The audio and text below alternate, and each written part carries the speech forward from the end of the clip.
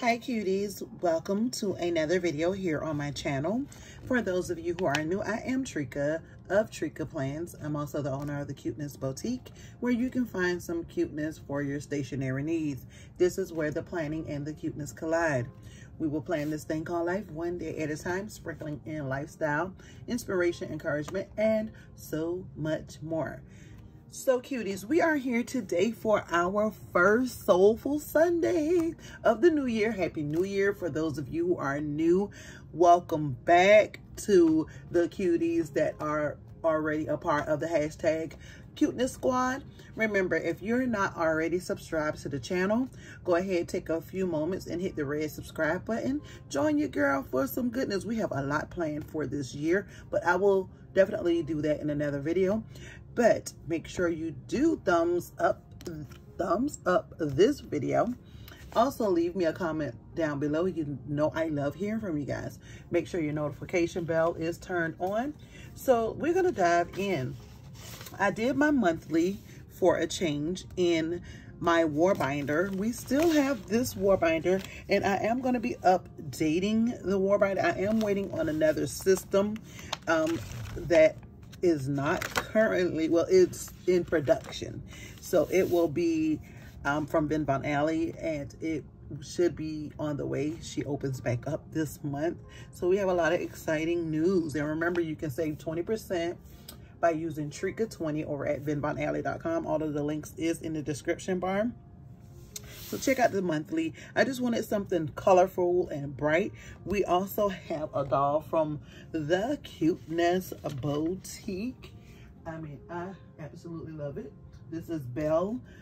She is a part of the Warbinder collection, and you can check that out at www.cutenessboutique.com. So we have all of the scriptures here. I will definitely put all of the scriptures so that you can follow along in on the community tab and inside of the Cuteness Squad Facebook group.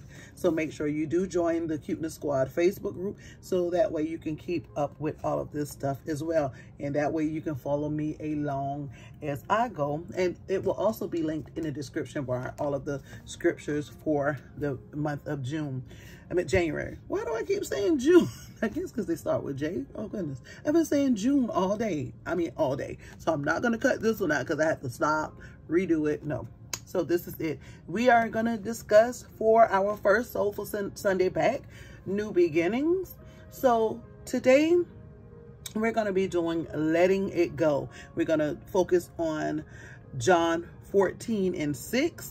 And also we're going to have our soul work, which is Galatians 5 verses 16 through 17. So if you are interested in seeing how this come along, then just keep on watching. Okay, so I'm gonna use this kit, this journaling sheet actually, from the Cuteness Boutique. And then I also have here Angelica. So I'm gonna play around with some different things for this week's Soulful Sunday. So now let's dive in. Okay, we are diving right into John 14:6. We are letting go of the old and embracing the new. We are going to journey in the scripture.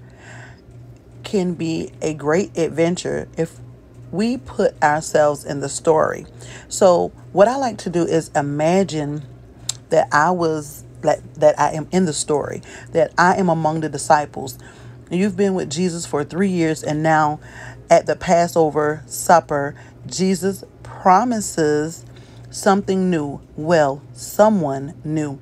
So often we were told something is new. It basically an improvement on an old design.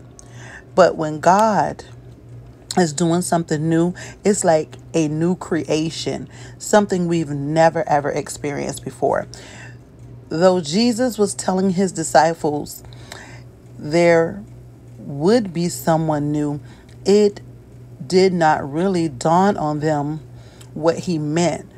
How many times in our lives has God done something new in our lives that was totally outside of our expectations and hopes?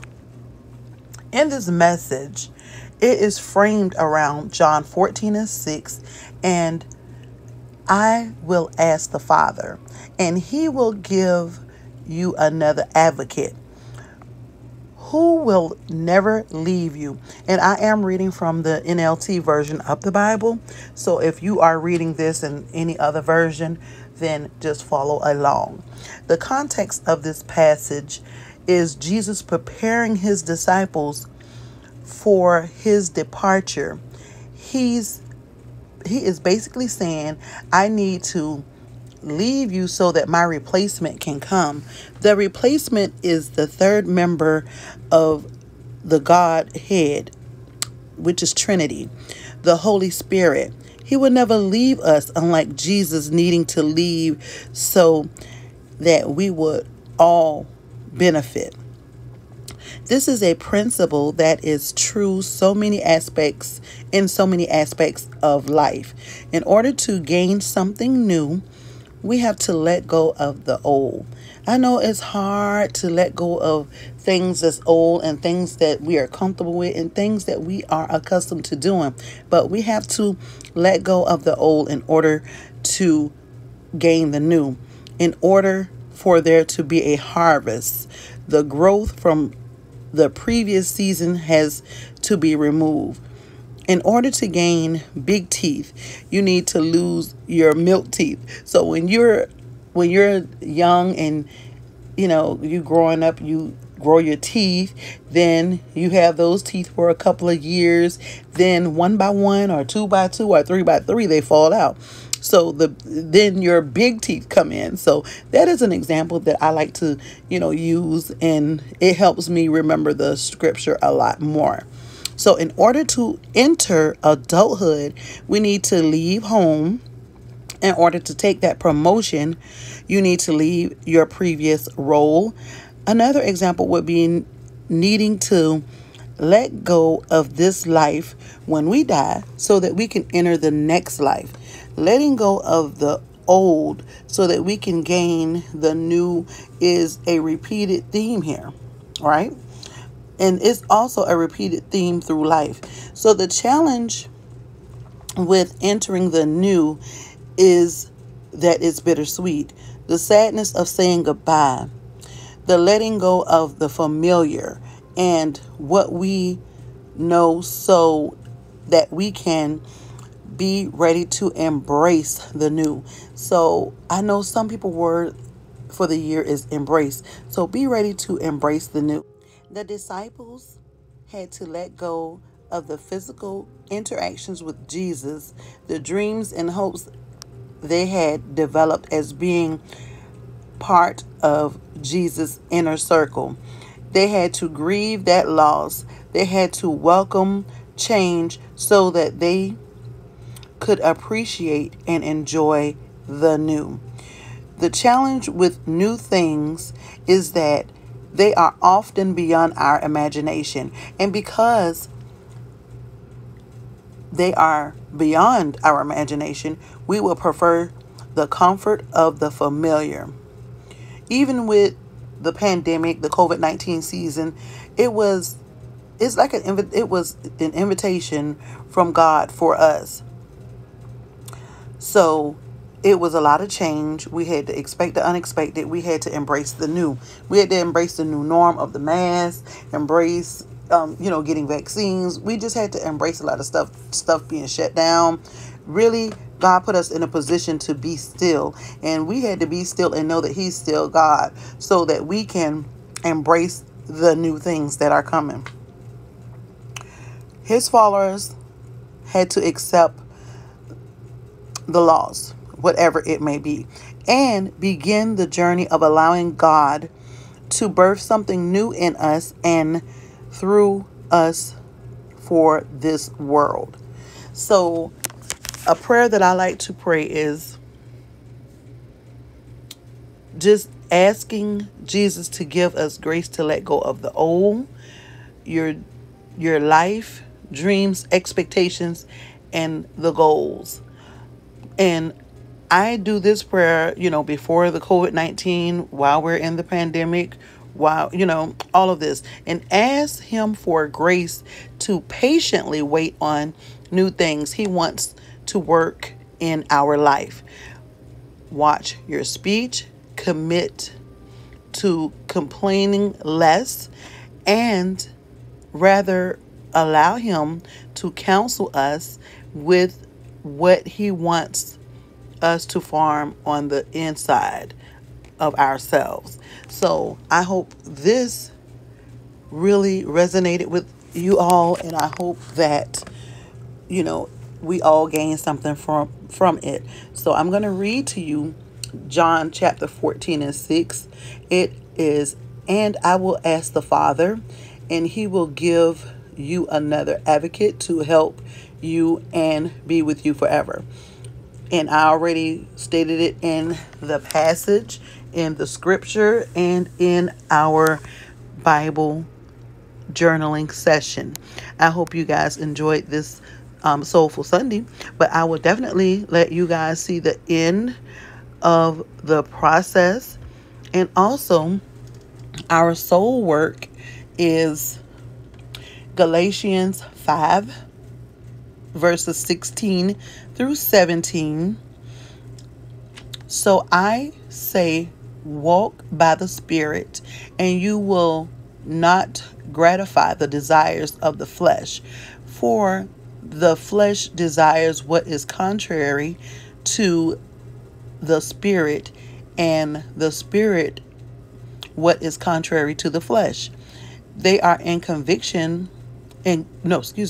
they are in conflict with each other, so that you are not to do whatever you want." Enjoy.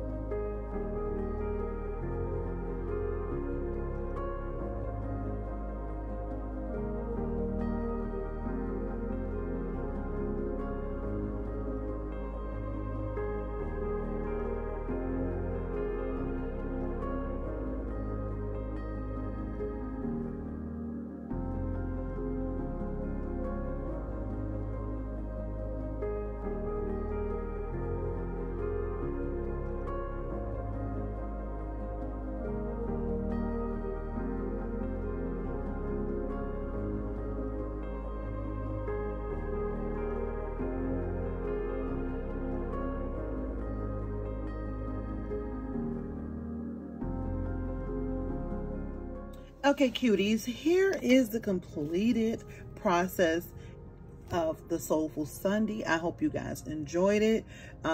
Just something a little different. I really, really, really did enjoy this message. I hope you all enjoyed it as well. So there we have it. We have the end. We have the Soulful, the soul work and everything. So I will definitely see you all next week. We will be deep diving into John 14, 16, and 17. We're going to continue on with this passage, but we're going to add another verse to it. And instead of letting go, it's going to be my helper. And we will deep dive into that. So I can't wait to see you guys. And the soul work for next week is Romans 8, verses 5 through 6. And I will see you next Sunday for our Soulful Sunday. Have an awesome Sunday. Relax, get you some rest, unwind. Leave me a note in the comments and let me know what you're doing for this Sunday, and let me know if you have enjoyed this Soulful Sunday. I'll see you in my next one. Toodles.